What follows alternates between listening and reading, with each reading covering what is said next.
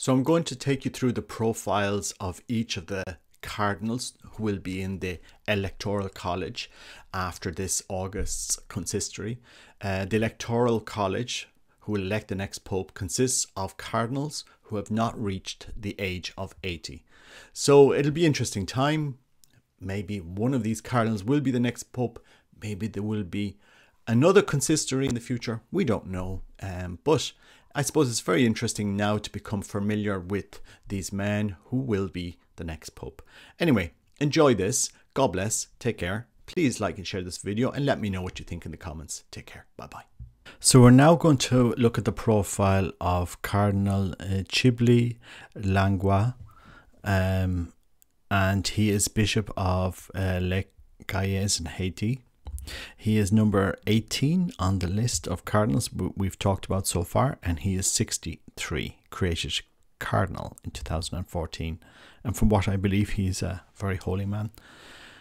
He was born on the 29th of November 1958 in Les Valais in the Diocese of Jacmel.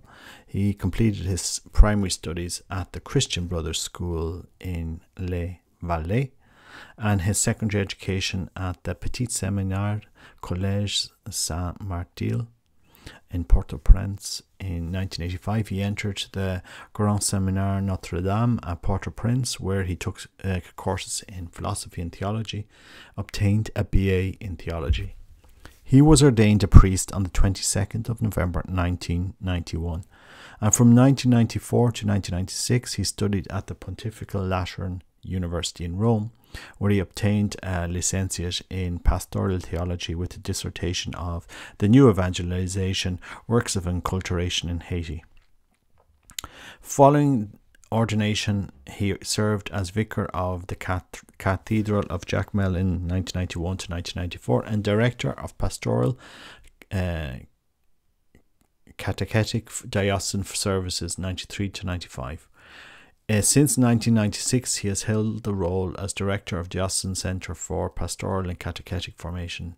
Since 1997, he has served as a priest of the parish shrine of Mary Immaculate in the locality of des Oranges in Jacmel, and professor for pastoral theology at the Great Seminary of Notre-Dame, Port-au-Prince.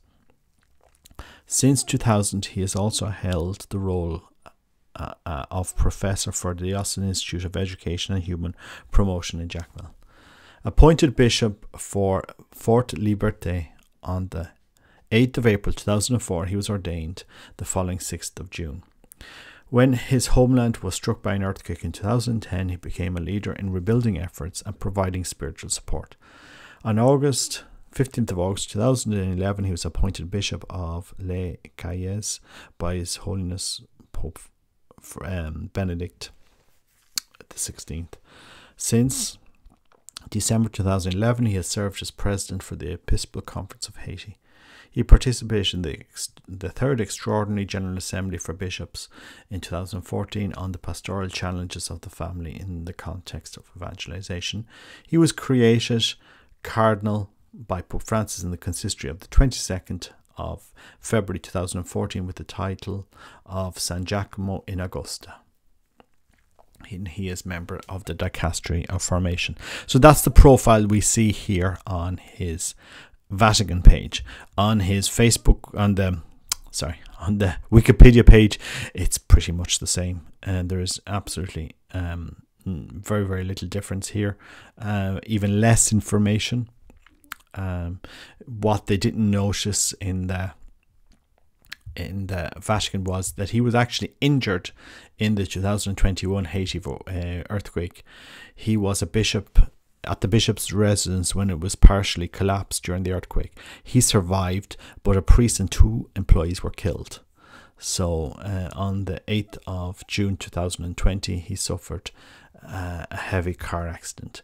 So very holy man, from what I believe. Very, very sad to hear about him, his accident last year and the car crash this year.